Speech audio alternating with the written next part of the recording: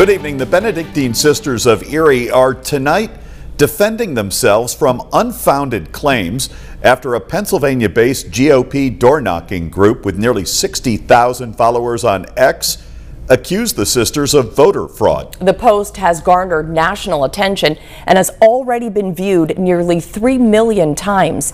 The accusers, claiming the 53 registered voters at the address of the monastery don't actually live there. Matt Mathias breaks down the situation for your local election headquarters. Matt.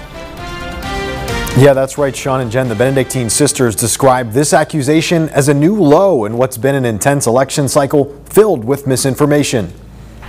A Pennsylvania-based GOP door-knocking initiative has accused the Benedictine Sisters of Erie of voter fraud, claiming that of the 53 voters registered to the monastery's address, none live there. This comes after one of the group's representatives supposedly visited the monastery to ask about an unreturned mail-in ballot. The leader of the group posted this on X, and since it was posted Tuesday, it's accumulated nearly 3 million views and sparked outrage from the sisters here in Erie. It was very disturbing to think that someone would fabricate a story of coming here and a sister saying no one lives here. That is beyond belief.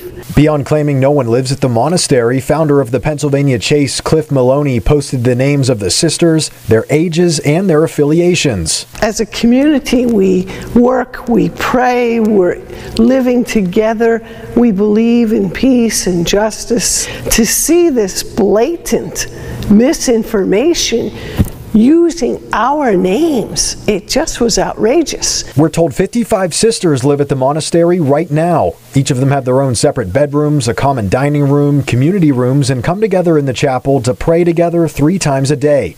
According to experts, misinformation has run wild in this election. It's mystifying to me that people are so passive in how they get their news in a democracy. A democracy depends upon an informed citizenry, and we are drowning in bad information. Bloodsworth calls this the attention economy. All they want to do is get clicks and make as much money and stir the pot and apparently lie about nuns. Maloney had this to say on X after being fact-checked by the Benedictine sisters, who are warning others to be careful of what you read online. People are lying right and left on social media, and there's so many people that just read it and believe it. So we want to alert the public that you can't believe everything you read.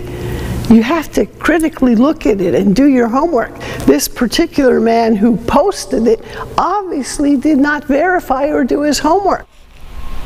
And as we previously stated, this situation has gotten national attention. CNN News was on site today talking to the sisters, and they're hoping this will help set the record straight. Sean. Matt Mathias reporting tonight. Thank you, Matt.